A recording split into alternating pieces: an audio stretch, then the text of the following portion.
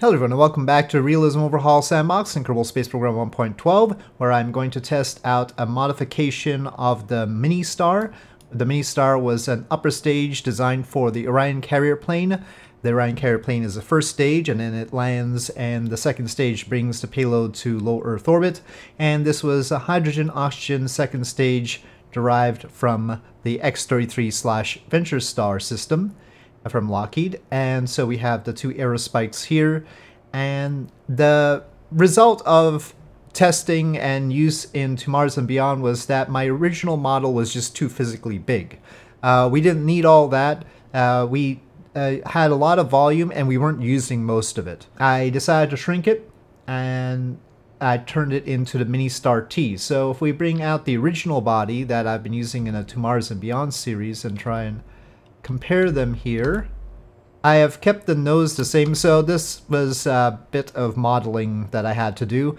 I kept the nose the same because our fairing and adapter are already pretty big compared to the size of the nose, and so it looks rather awkward if I shrink it any more than that, and I don't want to change the mounting system.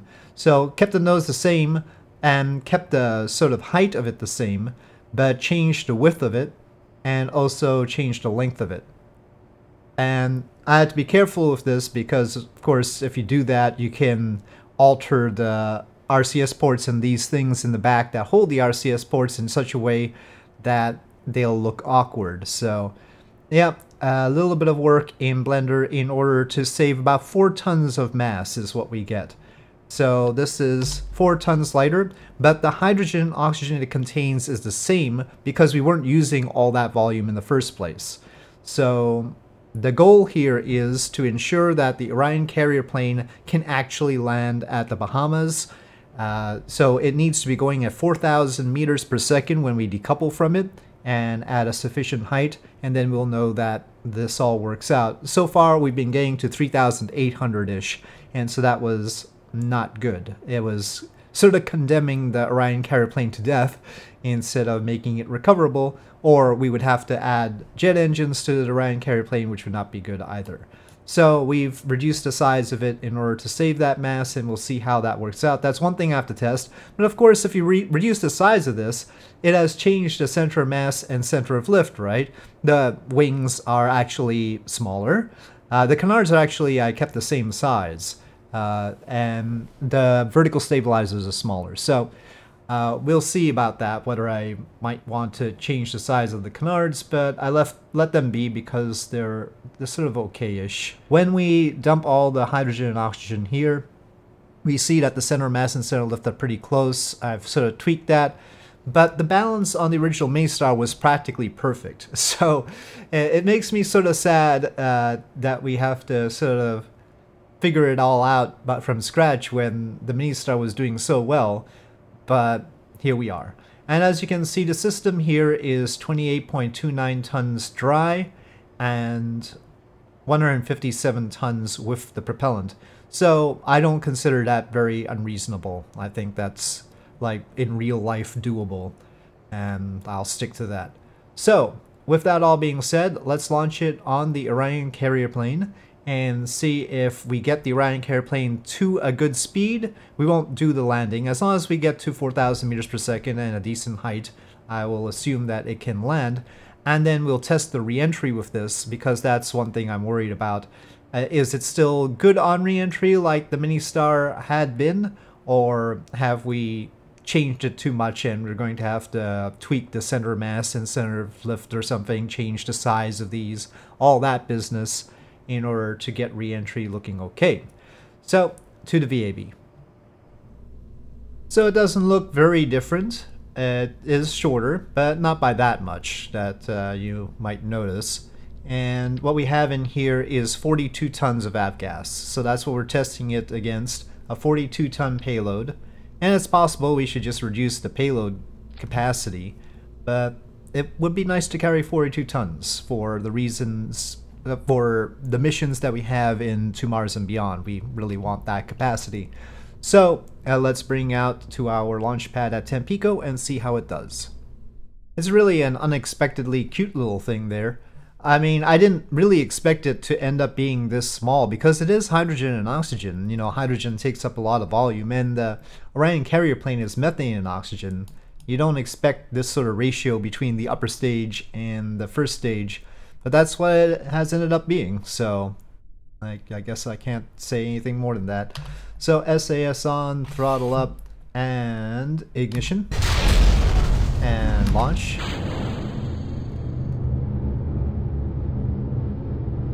I mean, you can sort of see why I might have been caught by surprise that it should be this size. Everything looking good here as we pass the speed of sound.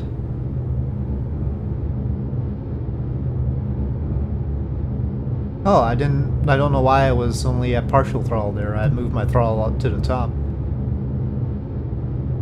Okay, turning some off and rolling. It's a bit tight still.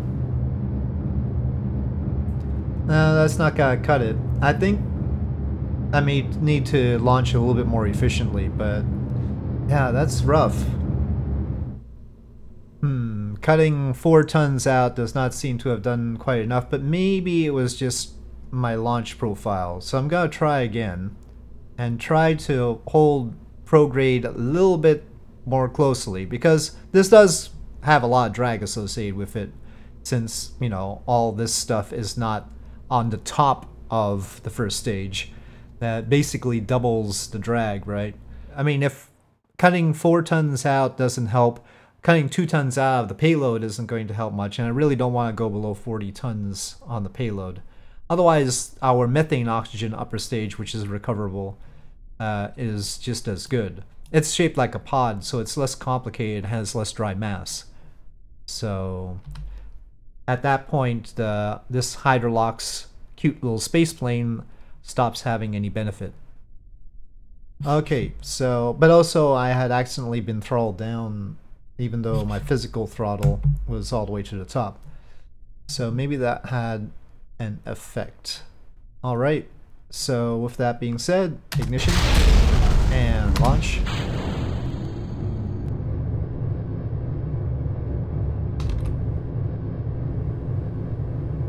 Okay, past the speed of sound again. Trying to hug that prograde vector. Okay, switch off and roll. Yeah, 3,900, but not exactly where I wanted to be, but let's just move on for now and I'll think about it. I think I need to get a KOS script that can handle the launch, and maybe you'll be able to do it a little bit better.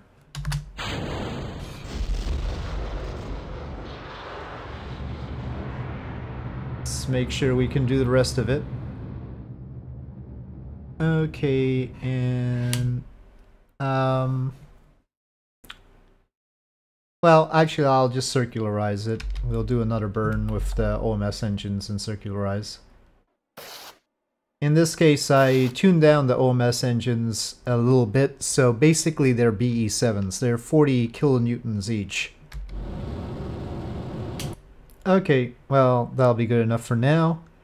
Let us get it into daylight for the separation, and then we'll hang out for a day to line up again with our landing site.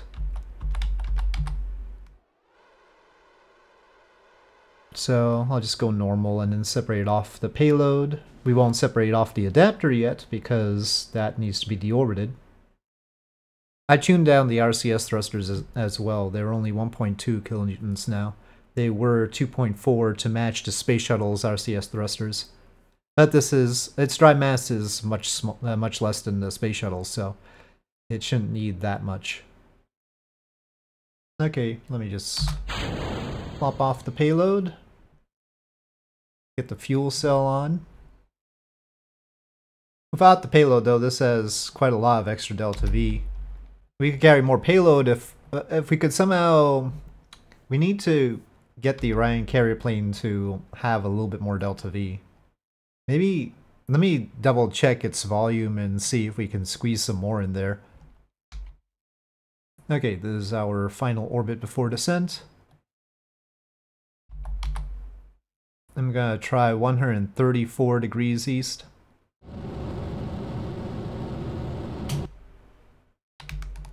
Okay. Well, probably not worth getting it more accurate than that. Let's get the adapter off.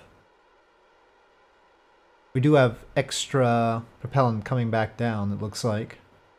The net result of me saving mass in this has so far been that we're coming down with more propellant. It doesn't help any. I mean, we could carry more payload, but it hasn't helped the Orion Carrier Plane as much as I was hoping. So we should just dump more propellant, basically, I guess.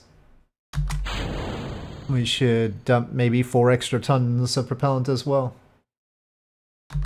Okay, off it goes. Nice and smooth like that. Alright, we are now in the atmosphere. The extra propellant does bring our center of mass further forward. So it might be good to dump some of that, but we'll see how it goes. We'll take a look at the pitch indicator. With the former version of the MiniStar, basically it wasn't using much RCS at all coming back down. But I was thinking that the orbit location is actually meant for Cape Canaveral. It's too far for Tampico. That should have deorbited earlier than that. But we'll see. Maybe this has more drag. And, you know, like a space shuttle. Yeah, it's a little bit nose heavy. Probably because of the extra propellant. Looks like it's pitching up a bit. Not a whole lot, though. So little that's not showing the RCS thruster puffs. Some of our consumption is actually for the fuel cell. Okay, we have crossed the west coast of Mexico, and we are looking like this on our path right now. We're in line with Tampico for sure. That's fine. It's just that we're probably going to go long. So far so good as far as stability, just a little bit too nose heavy, I think. Again, that's probably because of the extra propellant we're carrying compared to what we would normally want. Well, this is the Tampico area, I don't know. It should pop up with the terrain. We're at 66 kilometers, but it should show up at like 100-kilometer range. But it's not popping up. Oh well. I'll have to double check that number. And yeah, it looks like the Gulf of Mexico, unless we somehow glide all the way to the southern tip of Florida. Which is not impossible. Alright, well, we're certainly stretching it. It's sort of getting to the Florida Keys there. And we're at 57 kilometers in altitude. Still basically half of our orbital velocity, and we're just using a little bit of pitch as we have before, so it's not too bad on that. We certainly haven't used a lot of fuel to hold ourselves steady. It looks like we're a little bit too far south. I don't know if we can make the turn into Florida. You can see the southern tip of Florida right there.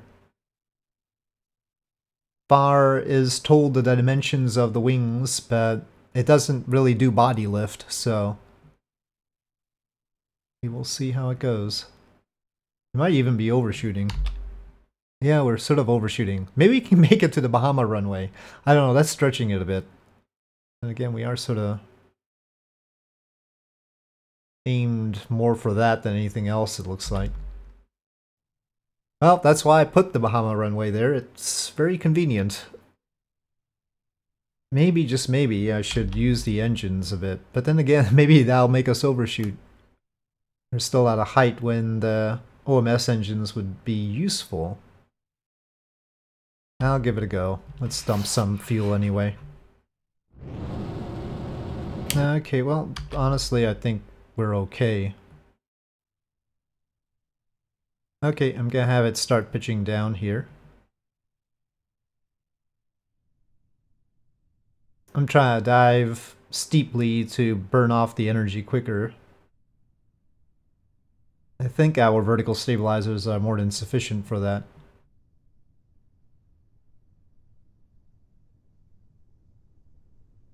The lower you are at a high speed, the more it taxes the vertical stabilizers. I think there's time for atmospheric autopilot. Really decelerating thanks to the atmosphere here. But our runway, which should eventually pop up, is right here. Hopefully it'll pop up. There's the terrain. I think I see the runway there. Well, RCS off. Now we're losing speed a bit, but that's probably okay. I think we're still good for landing on a runway here. I tend to have more trouble coming in hot than lacking in velocity. And we don't have air brakes on here or a drag chute or anything like that right now.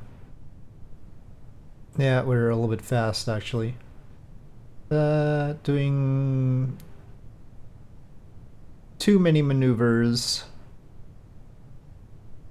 to slow down might not be such a good idea. Especially with the Orion Carrier Plane, that is always what gets me. Trying to slow down using the air brakes, and then the landing gear also tends to shift things a bit.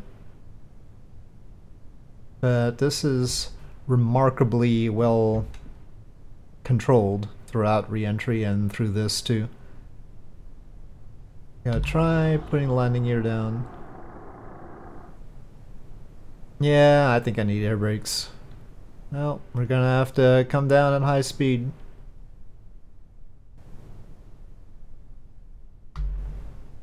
Brakes. Oh no, there's not enough runway. Definitely not enough runway. But you know, okay. Other than that, everything worked fine. This runway model is interesting because its collider sort of extends like this. It's not slowing down anymore. I think we went over the edge of it. Ow.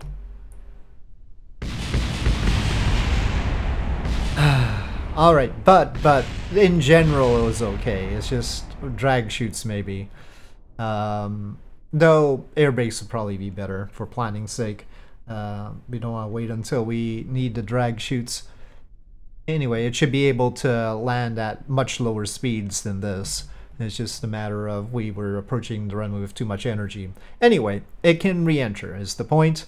And we do need to tweak it so that it is better for the Orion Carrier Plane. It's gotten us from 3,800 to 3,900, but I think the upshot is we need to reduce the amount of fuel it carries again, and then the Orion Carrier Plane will be able to get to 4,000 and everything will work out. We ended up carrying too much fuel down even though we had the 42-ton payload that I want. The other option is to figure out how to stuff some more fuel into the Orion Carrier Plane, and then we could carry more payload potentially, but probably that won't end up working out for us because it reduces the thrust-weight ratio initially, and anyway, complicated stuff. But anyway, that was the test of the new MiniStar, the new tighter MiniStar, and we will see how it works in the To Mars and Beyond series, among other things. So with that, thank you for watching. Hope you enjoyed this video. If you did, please do press like. If you have any comments or suggestions, please leave them in the comment section below, and I'll see you next time.